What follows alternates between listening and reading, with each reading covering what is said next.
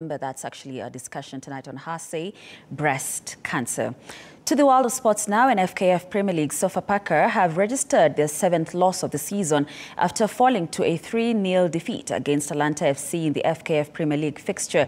Talanta dominated the match as they scored all the 3 goals in the second half, denying batoto Mungu a chance to move out of the relegation zone. Meanwhile, Nzoia Sugar registered a 1-0 victory against Kariobangi Sharks, while Nairobi Stars stand AFC Leopards 3-2.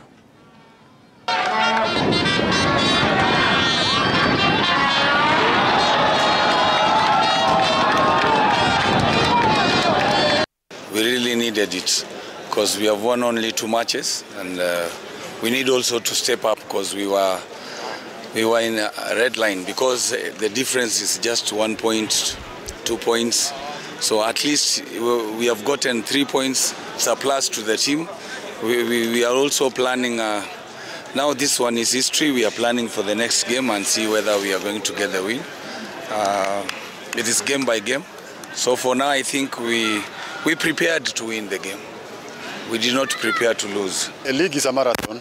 Na hauwezi maliza league uja lose game. So sisi kulose hii game hatuja lose. Tumelearn something from game ya leo. Hatujakuwa na winning streak, manake tulishinda moja, tukalose moja, tukashinda, tena leo tumelose. So we are going to work hard kwa mazoezi ili tuweze kushinda game yetu inayokuja. Moving on, Kariobangi FC defeated Rainbow FC 2-0 in the FKF National Super League Round 8 action played at Ildamat Stadium.